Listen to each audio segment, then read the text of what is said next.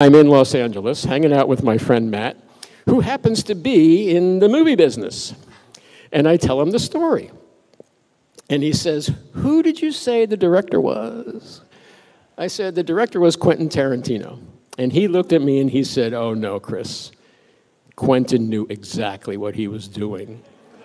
He wanted to see the look on Scarlett Johansson's face when she smashed that old antique Martin guitar." So we have a box of guitar parts that are the end of the story. And we are not lending any more guitars to museums or to movies. We do lend to museums. Yes.